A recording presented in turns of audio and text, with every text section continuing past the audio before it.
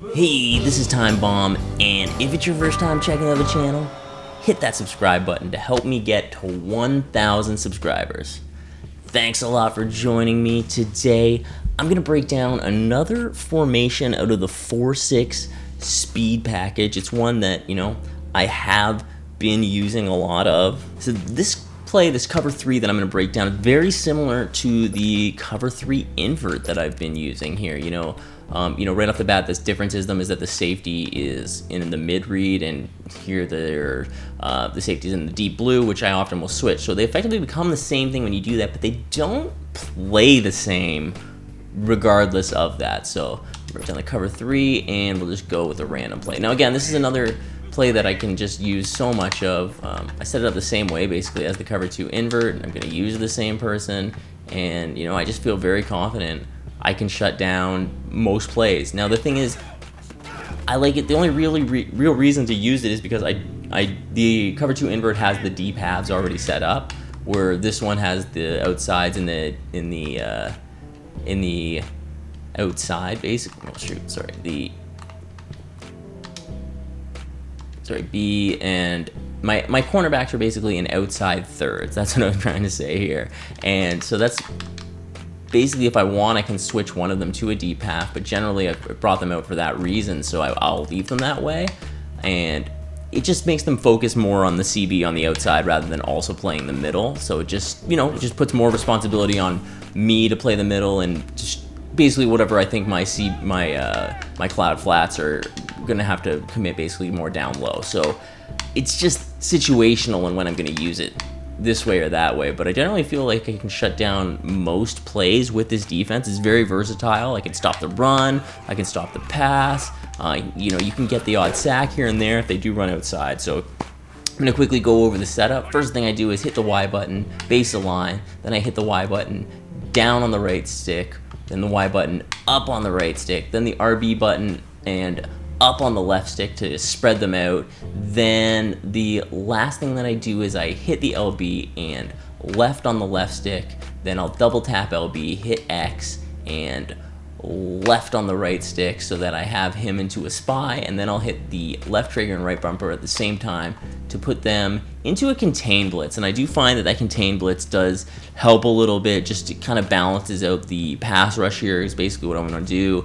And sometimes if the quarterback isn't a threat to run outside on me, I would double tap LB and hit X and put him into a vertical hook. And then it's just basically, I can use her more over the middle here. I don't have to worry as much as that side of the field. If I think he might throw to a tight end like up the seam, it's a good reason to have that defensive end in coverage as well. So he moved over there, and then I can switch to the next level, and so just basically shutting down all the routes there, so we had to just check it down low. So I find that this defense, very versatile, easy to read a play coming. You can set this up very quickly, boom, I'm there. Sometimes I just like to back up some guys manually like that, just give a bit of space here is all basically, so that they're, I don't know, I just find having that spread helps them play their zones a little better, so there's not as many conflicts. I'm just watching over the middle here. I send in the spy a little late. Bad, that was my fault. See, I hate when that happens. I clicked in on the right stick and it kind of affected my usering just a little bit there, I found, because I lost that step. I was using him the whole way. I knew that's what I was covering, that road outside there, but just as I clicked in the stick to send the pressure, I just lost. You just lose kind of a step, it seems like, when you click that stick. It just affects you. And there, so you're gonna shut down the run. I don't know, I just feel so confident I can basically stop anything with this defense. Now, don't get me wrong, of course I'm still gonna get bombed, I'm gonna get beat, crossing routes can be a big problem with this cover 3 as well. They say that they kind of fixed a lot of that. I think they just fixed it with the cover. Oh wow, what a move. I thought I had, wow, just sending the spin moves. Put me in the spin cycle. AI's gonna burn me there. See, had the players there though. He just made a nice move to beat me. So, we got 5 wide on us here. Gonna back up the coverage a little bit. I'm gonna shift to this side. Just because the running back's over here, in case he's running a flat route. Oh, they're motioning over to that side, so we're gonna balance it out again. They end up running the rock, eh? Oh, it gets pretty good. See, I backed them off, so there wasn't as a good run support there. I definitely saw a pass coming when it was 4 wide like that. Go with hard flats here this time. Keep everyone a little closer because we only see 2 wide and we're under center. Ooh, little draw play gets in there. Oh, he gets more than I really should have let up. That draw play really threw this defense for a loop there, though. So take note of that if you are seeing a lot of cover 3 out of a 4-6, that maybe running the rock a little bit up his gut might mess them up.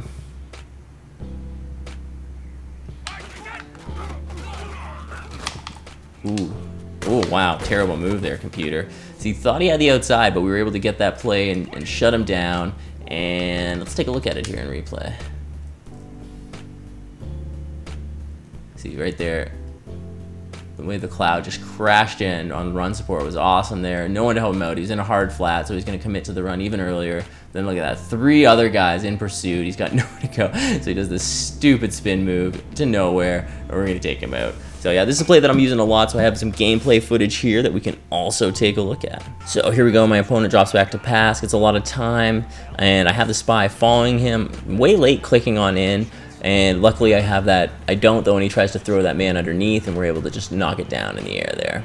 Again, giving this opponent too much time, but I feel like the coverage is strong, so I'm able to click in a lot of times, especially anything over the middle, and just take that out using Sean Taylor or Amos. They're just so good at the click and picks. Again, here my opponents work the ball down almost to the red zone, trying to make that little pass, but Woodson in the hook zone is just going to jump on that ball. It's really tough sometimes with these zones. They're just so well defined, I find, that they are shutting down most routes. It's just these little playmakers, if I give them too much time, they might be able to, but see, my opponent tries to roll out one way, throw across his body the other, and you're going to get picked off when you do that more often than not. Here he goes, play action, which is always a mistake. Pressure's going to get in there eventually. LT is going to make that sack. Boom. Look at that little free throw shot afterwards. A little crossover and for 3 in his face. Again here he's getting a bit too much time. He's going to roll out. I send in the spy and he's going to get that sack. You get a little too overconfident, I find, with this defense. Once you do, they see it a bit. They think they can throw wherever they want. You send in that spy, you're going to get sacks like this. Look at that sack fumble. I thought I had a fat man touchdown here, but no, they say no to that. Gonna take him out by the shoelaces. See, I've got him backed out against his end zone, so I'm playing it safe. I see that I have the deep halves on the field, giving him too much time, but everything's on lockdown. Then I send in the spy, make the hit stick fumble, I recover, touchdown. So this is just a solid play that, you know, you can scheme your whole defense out of, and switch it in with some of these blitzes and the cover 2 invert. Go with some nickel here and there when you need to, and some 3rd and long and some passing situations, and boom, you got yourself a defense. So again, this is out of the Cincinnati Bengals playbook, their 4-6 speed package, the base cover 3. It's great defense, something that I got 15 wins at a weekend league this week using it. I should have probably had 18, lost a few close games that I shouldn't have. I had to play 2 opponents twice in a row, and I won the first game both times and lost the second game both times. So I think that says something about me. My scheme just is maybe 1 game deep, but I don't have a 2 game deep scheme. But maybe that's just me. They were both close games both times, but that was frustrating because I think I probably could have made 18 wins. But thanks a lot for checking out this video, and let me know what you think of the 4-6 speed package. I'll catch you guys later. I've been Time Bomb. You guys are awesome.